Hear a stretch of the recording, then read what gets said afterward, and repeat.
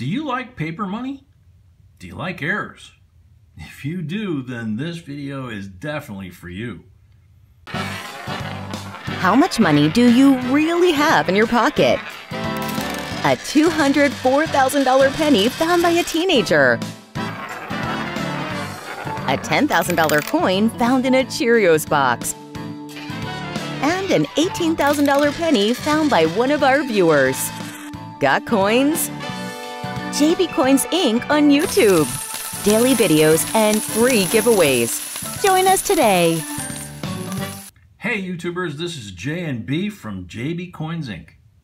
In this short video, we will talk about a very special error. It's a very special bill that recently, June of this year, sold at auction.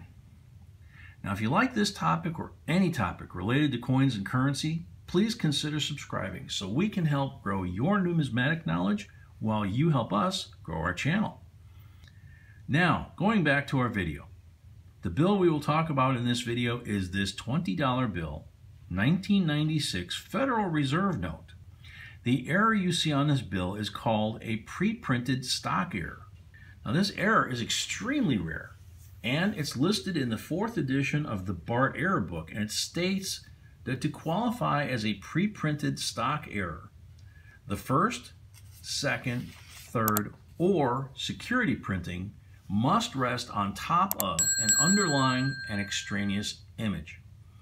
A barcode with control numbers was on the currency stock paper before the printing of the note started.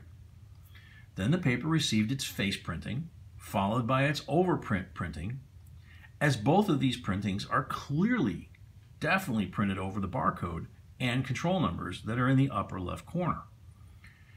It is certainly a rare and fantastic error, and no one really knows the answer to the question of how did that happen?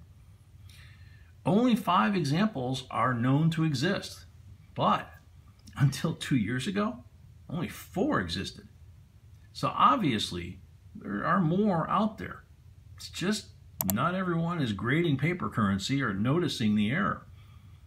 But in any regards, this truly spectacular error sold at heritage auctions for $5,520. Wow, it's definitely worth looking at every bill you have in your possession for that kind of money. And we have a question for you. Did you know about this error before watching our video? Please let us know. We greatly appreciate your comments. Also, please watch our short playlist dedicated to errors on bills, many of them that you can find in your change, if you only know what to look for. So, we hope you liked this video and found it helpful.